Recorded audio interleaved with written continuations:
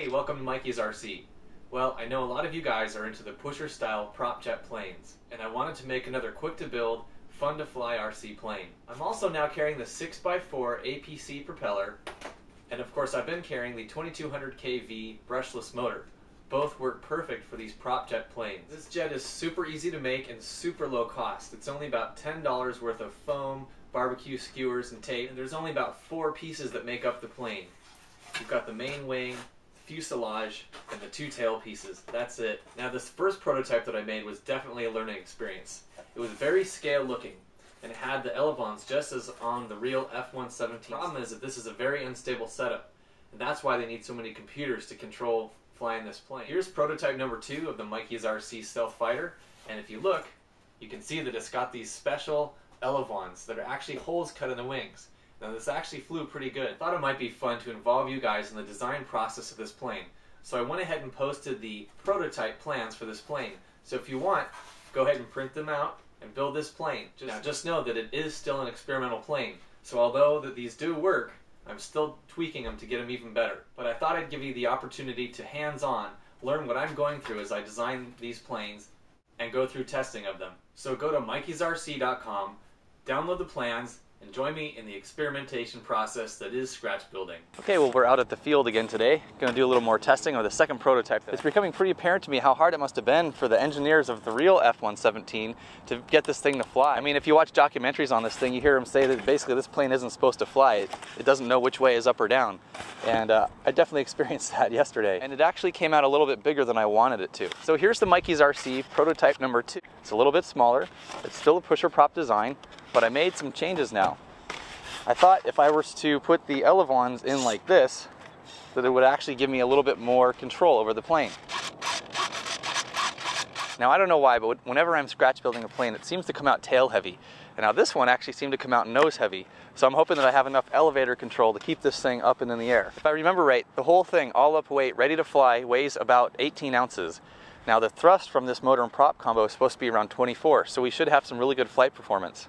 Now, like all of my planes, I try and make them really easy to build. After cutting out the pieces, I mean, you're probably looking at 3 hours if you've never done this plane before to get it from cutting out the pieces, gluing them together, getting the servos mounted, and just about ready to fly. Now, another thing about this plane is it's really hard to throw. So I mounted on a little hand launching skid right here. So that's gonna help me out.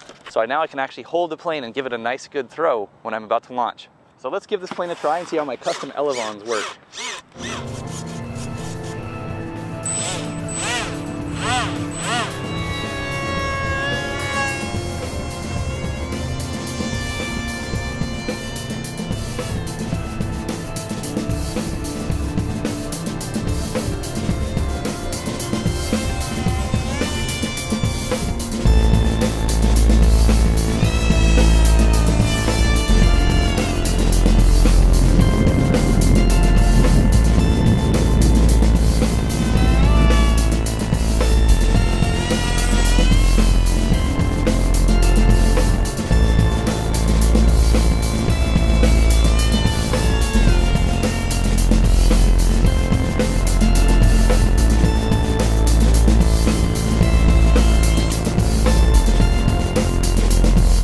All right, that went really good actually. I'm really surprised at how well these things work. Pretty cool idea.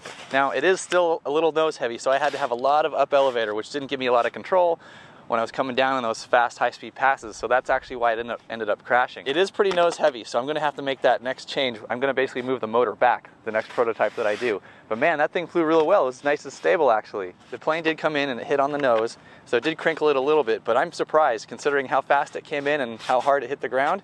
Man, just hardly any damage at all. In fact, I don't even need to do anything. I just straighten it out with my hands and go ahead and fly again. That's the beauty of this foam board stuff. I'm gonna put a little bit more weight on the tail, give a little bit of up elevator trim, and let's see how that makes it fly this time.